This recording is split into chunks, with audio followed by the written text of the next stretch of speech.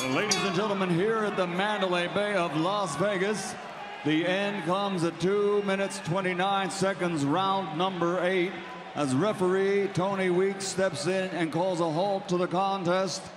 The winner by TKO victory, still the undefeated light heavyweight champion of the world, Andre SOG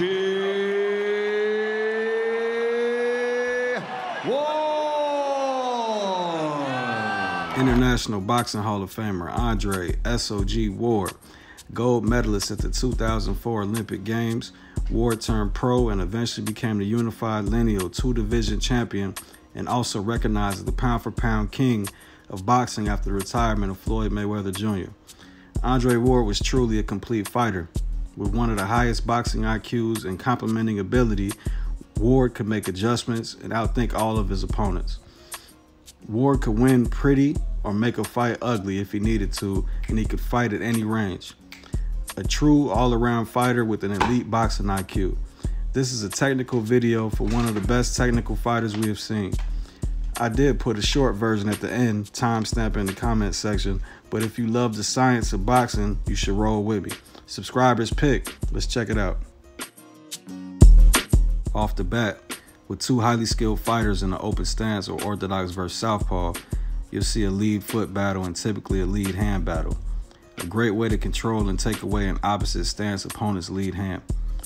As well as taking away the opponent's lead hand, Ward sets successful traps off his pawing jab for very effective offense.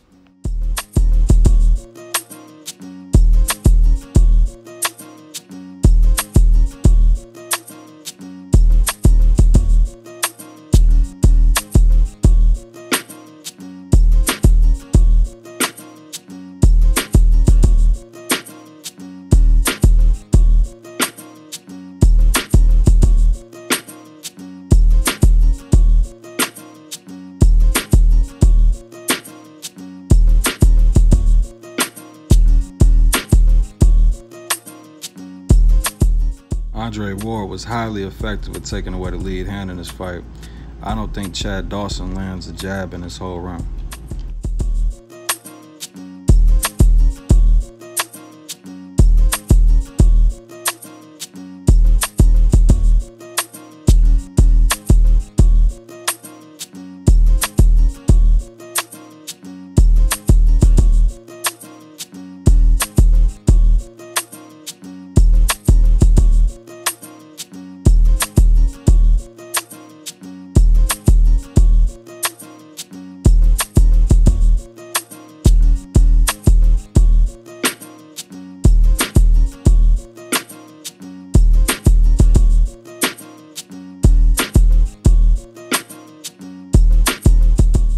In the open stance with the inside foot position on the inside, you're basically the stem of the letter T and your opponent is the top. Ward's left hand was smothered and his right wasn't in position to punch, while Dawson was in position to strike with both hands.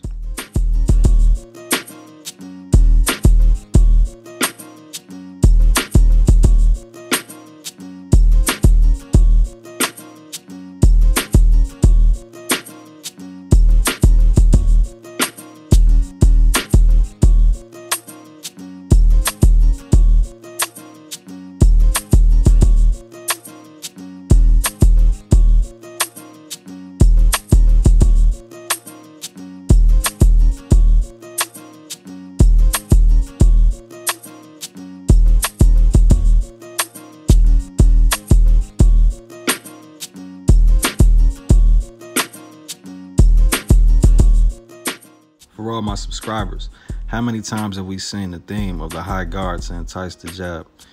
It's common amongst elite fighters. It's a good trap.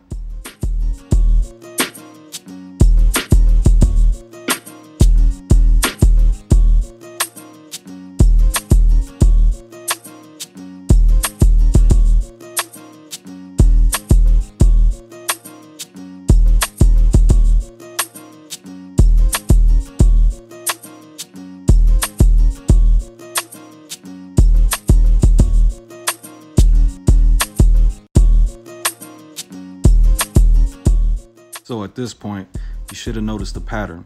Ward controls Dawson's lead hand by pawing a jab.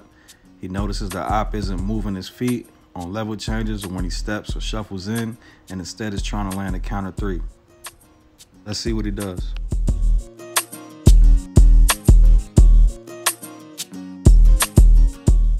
So he feints the paw, widens his stance, which leaves space, shoots the 2 to the body, all to land a perfect long-range 3.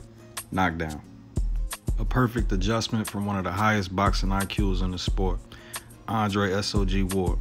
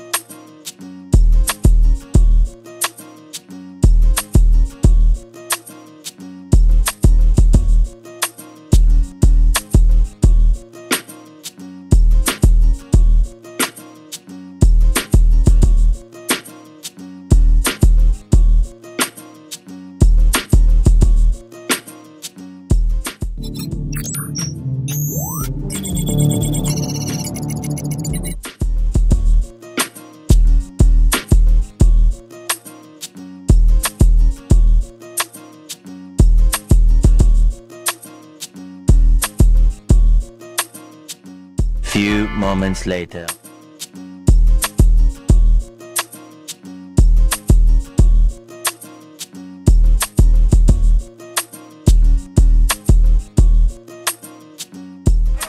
legs are gone, and there's the third knockdown of the fight. 3, 4. That began with another crunching left hook. I thought that one landed on the neck, and Dawson may be calling an end to this himself. And that's a wise choice. He's done.